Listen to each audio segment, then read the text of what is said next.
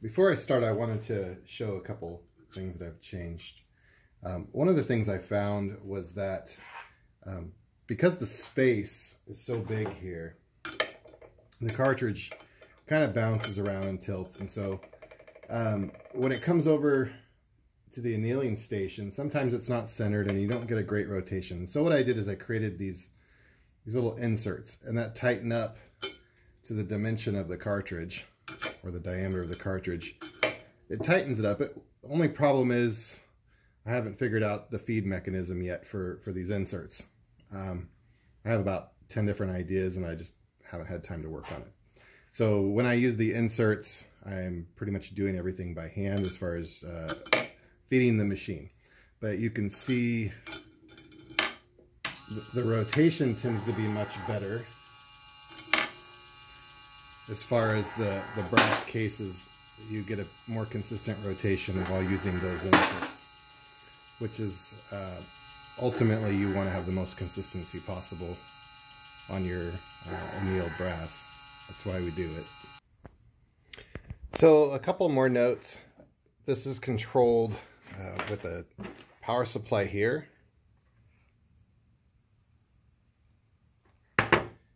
And it has a standard, connector, and I've added an on-off switch, which will shut the power from the device.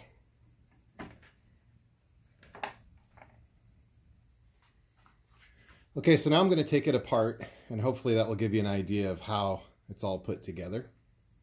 So first of all, right now there's an FTD 232, which is the programming unit for the Arduino Mini Pro, and that's attached so that I can add new code. But there's a pin connector underneath this, and we'll show if you're wondering why it's hanging out, that's because I was doing some programming on it. All right, so first I'm going to remove the feeding mechanism.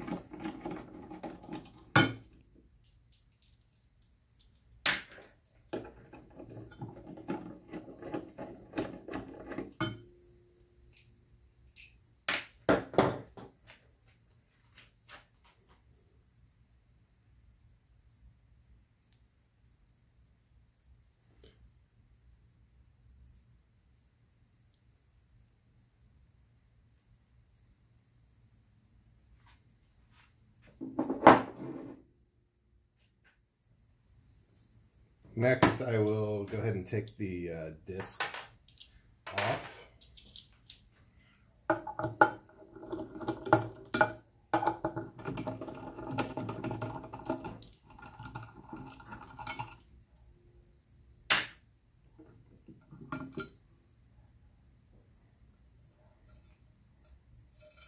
That has all the inserts in it. So you'll see this is like a lazy Susan bearing, and it just floats. I considered pinning it down, but ended up really not needing to. It's a little easier to leave it floating. It really is just to support the diameter of the disc. You can see some wear in the paint where the cartridges have fallen, and then they're rubbing a little bit. The Cerakote's pretty strong, but that's probably after about 3,000 pieces that I've annealed.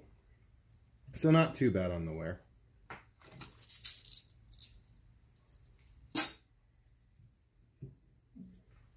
Then I need to take the torches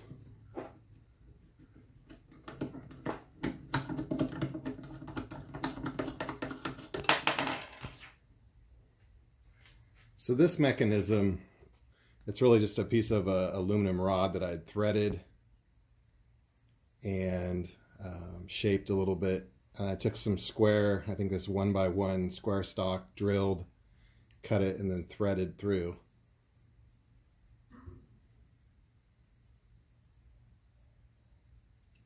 Then these are just, I kind of created some makeshift nuts to use.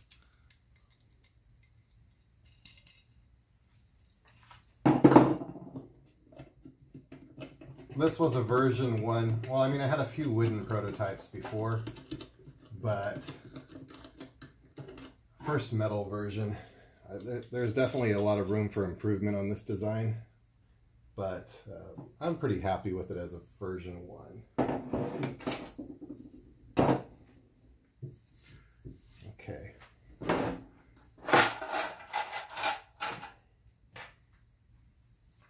I think I'll take the faceplate off next. Well, you know, I think I'm going to turn it upside down and give you a look underneath it first.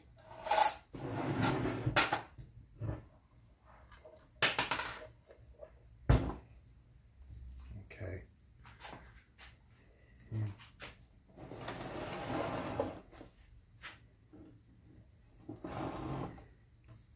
So what we have, this is the side where the connector comes through, the power connector.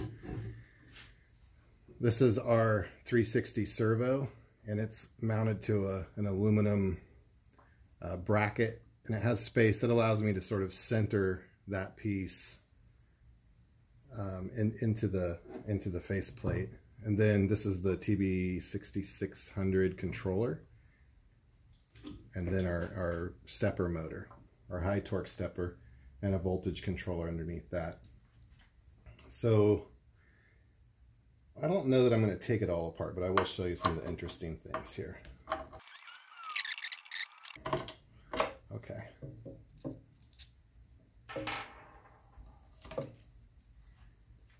So let's see if we can get a good look at that. I've written on there with a pin, but just to see that I've centered everything. But here's the controller, how it mounts into the plate. And then these are extra large so that I can kind of wiggle this around so it's perfectly centered in the hole here. And then this is a friction fit. And actually, I used some Teflon tape just to make it tighter, because this is actually, I want to get a better 360 servo. This one has a plastic shaft, and they have some with a brass that seems to be better.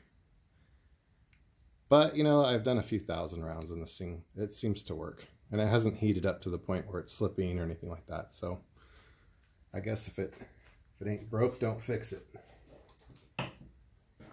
I don't know if there's any value in actually taking the motor off, but let's talk about how the motor is connected to the plate. So this is a coupler that I had bought, and I had to re-drill. I had to drill and tap it for my hole size and for my screw size. But it's I believe a 10 millimeter coupler, and it's just slipped over the stepper motor shaft, and then it just used, it already had the set screws in the sides. So that can be, I actually made the hole big enough so the whole thing can come out. But I'm going to leave that there for now. I don't think there's much value in taking it out right now. So as far as connectors go, so we have our voltage coming in. It's split so that we send the higher voltage straight to the controller, the motor controller. And then from here, we also split it off to the 5-volt converter. And this is what feeds the Arduino.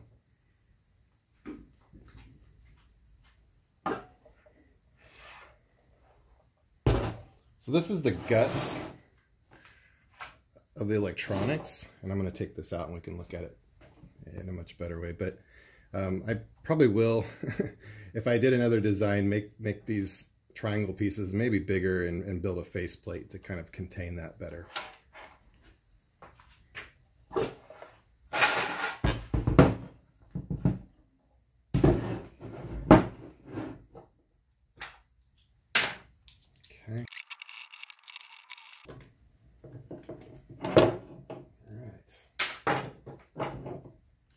Okay. So everything is connected. I tried to build connectors for everything.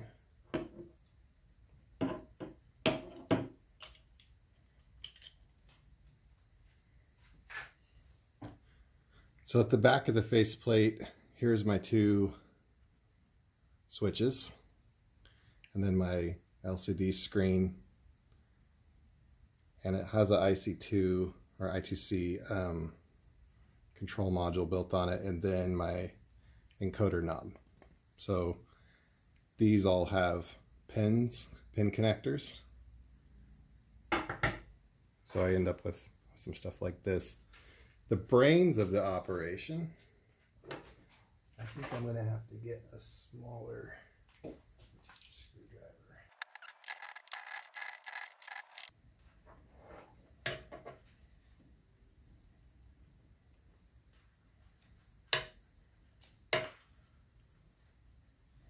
This is the controlling piece for the USB programming. We don't need that. And then these all connect out to the various pieces. And then finally we have a power module here, or the power connector. So this is the actual Arduino Pro. This element here can be quickly replaced. Let's see if I get that into focus. So the Arduino Pro, I actually soldered the pins on there, and if I can get this off, I'll show you. Okay. So I created a control board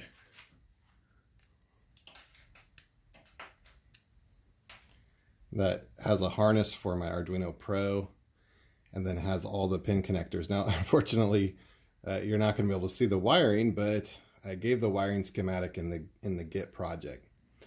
So really what I did is kind of the old school way of just wiring each of these pins to their connectors, and then I hot glued a piece of plastic onto the back to kind of shield everything once I was done. So that kind of, once I've put my Arduino chip on there,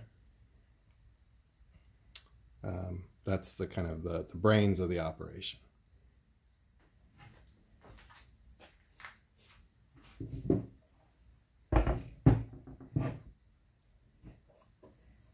The only other thing I would say somewhat important is setting up the control unit, the stepper control unit.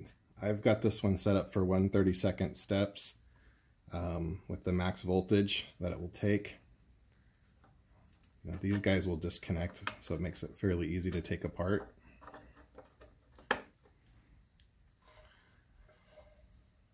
And I think that's about it. This particular design, not great. I think I would do it differently if I did another one. But I just created some blocks. Let me take one of these off so you can get an idea. But it's really just a simple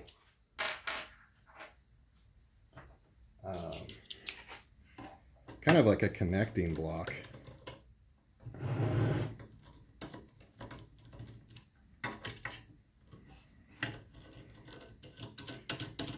And I guess if there was any part that needed to be precise,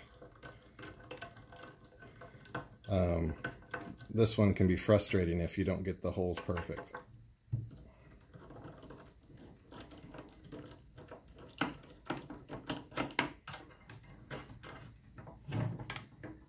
So there's actually 3 points of connection. So finally this top point.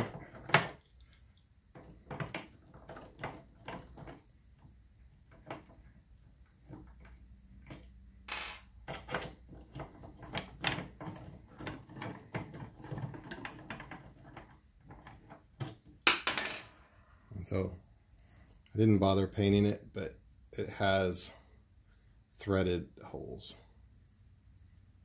So I made 4 of these that were virtually, well, they weren't identical. There's two mirrored sets. Okay, the last thing I'm going to talk about is how I made the plate. So there's lots of methods for finding the center of a plate. You can draw pretty much 3 intersects and get there. You can create lines that, you know, have an even distance, and then take a parallel from those lines to find the center. So any 3 lines, if you have an exact parallel or exact perpendicular, you'll find the center of your plate. It doesn't really matter the method, just find the one that gets you to the closest center possible. And then what I did is I drilled a hole that was exactly the size of my bolt. I don't remember which bolt size I used. I think it was, I don't remember. I think it was 7mm. But once I got that bolt in there, I connected, and it was fairly centered. I tightened it down with a nut, and then connected that whole thing into a rotary table with a chuck. And so that got me pretty much onto a base where I could spin the rotary table. And then all I have to do is understand the degrees of separation between my holes. So in my case, I had 8 holes. Divide 360 by 8 and you end up with 45 degrees. I put a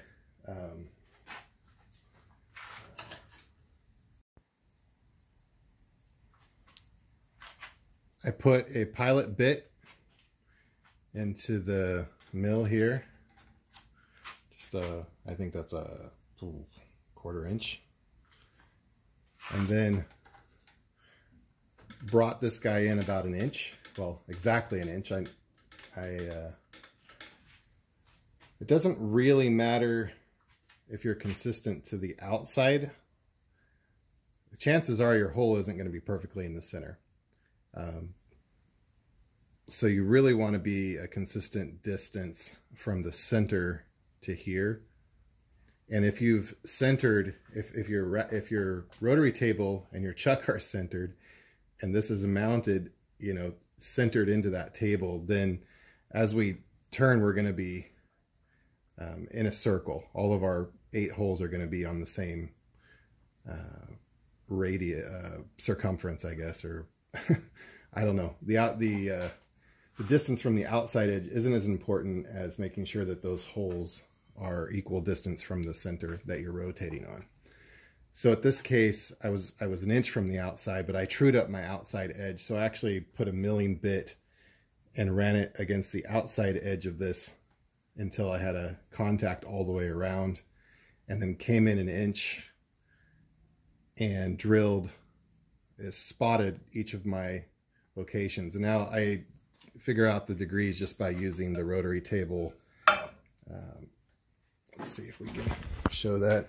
So the rotary table will have the degrees on it, and as you rotate the table, you just need to go to 45 degrees each time. Let's get that out of the way.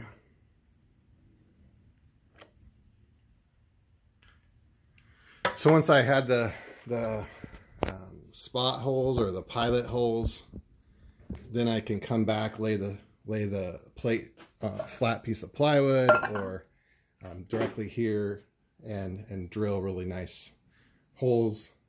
I drilled them as 1/2 inch for starts.